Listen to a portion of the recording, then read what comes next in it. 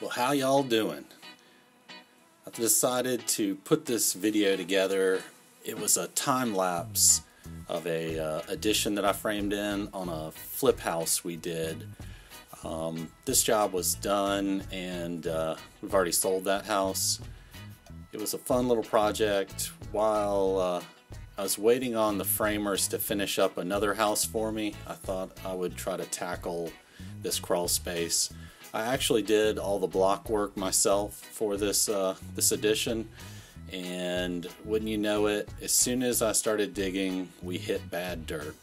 I think the bottom of the footings are at about 7 feet, and I think we poured 2 truckloads of concrete on this job to build it up, and I still had about a 5-foot wall of block to build all the way around. I think the addition is it's about 24 by 33 or something like that, and I just had to build part of it over top of an existing slab that I kind of drilled through to make sure that it was pretty good and thick. It was about 4 to 6 inches on a gravel compacted base, it felt like, so it looked good, no cracks. That thing was pretty old.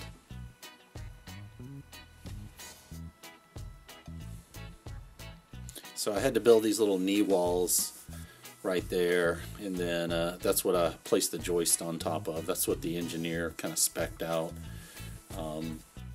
That way there would be a little bit of room to get underneath there. It was tight. I mean, it was right at 24 inches to get in there, and it was pretty doggone tight. This house just never seemed to dry out. Just this area of Charlotte has a high water table, and when it started raining, you would just see water coming from below in the crawl space. I mean, you didn't have to dig down more than 6-8 inches and you would hit water. And so it was just a tough job. I ended up buying tracks for my Bobcat. That was about the only way I was able to kind of even navigate this site. And even with those tracks, I was getting stuck constantly. So this one's done. I'm hoping I never have another situation like this again, but I'm actually looking right now for a track machine, either like a Bobcat T590, or I don't know how to pronounce it, but that Takakuchi, those ones everybody that has those seem to really love them, and they seem like a pretty good value, so I've kind of been looking at those too. Kind of feel bad doing that though. Bobcat is was a North Dakota company, and you know, I have roots in North Dakota, so try to support my fellow neighbors. But this was a master bedroom, bathroom, and laundry room and mud room. So it was a pretty good space. This was a mid-century modern house that we bought, and we completely gutted the entire inside and all new systems throughout. And this was kind of early on in the work. I had 3 other houses going, and so I would just kind of come by here and do some work when I could, and on the weekends until I got to a point where my framing crew could start. We were kind of just sitting waiting on them.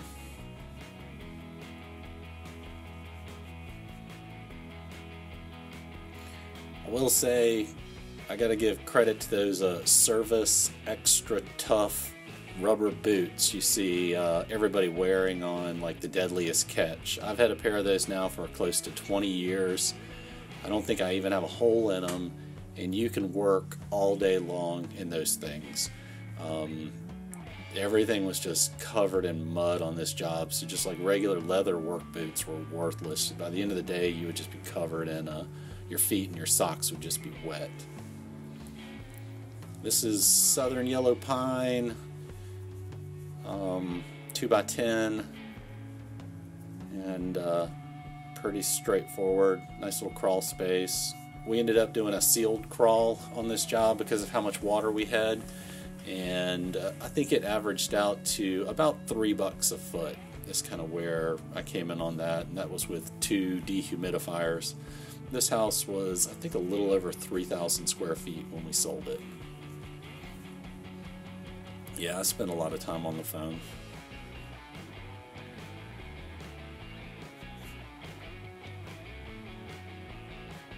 Kind of finishing up here. It's always tough to remember where the toilet and all the drains and, you know, all the obstructions go. It would be nice if I had an actual framing plan for this, but a lot of times on small jobs you don't get that, and you just kind of have to lay it out in the field.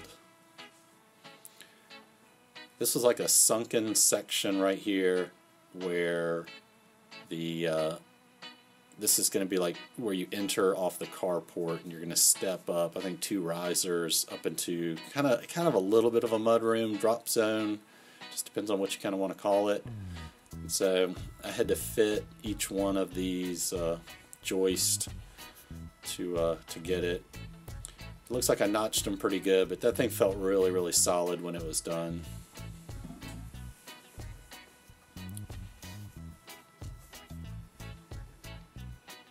I'm also in the market for a telehandler. If any of you guys have any recommendations on those, I think that would really, really help me out a lot in carrying materials.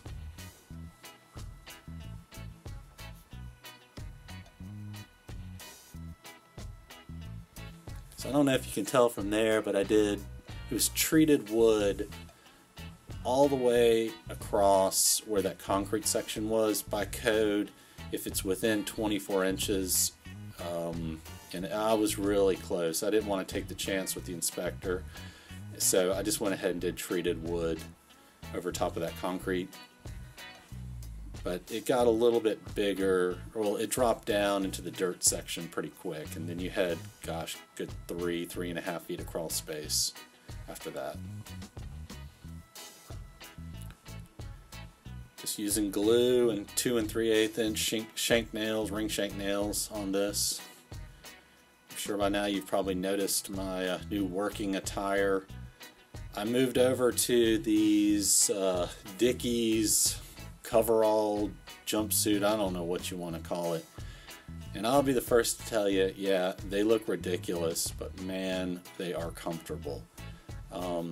As a white guy with no butt, I can tell you, man, you know, you're just constantly pulling up your pants and fighting that. And with these Dickies, you don't have that. And I also added some suspenders to my tool belt, and I really, really loved that. I couldn't find a tool belt I really liked, and so I kind of modified the one I have. Just some rivets and some actual like picture framing hardware, and I was able to get those done. I really like it. The other thing I like about the Dickie thing is like at the end of a job, or if I get called away during the middle of the job, I can take it off really quick, you know, put on my meeting client clothes and go there, and then just come back and change really quick. I've got probably 5 or 6 pairs of these, and so just kind of, you know, let them kind of mount up and then take them home and do laundry, kind of clean them out. So I went ahead and covered this job. I didn't know how long it was going to sit there, but that's about it. Hey, thanks for watching. More videos coming.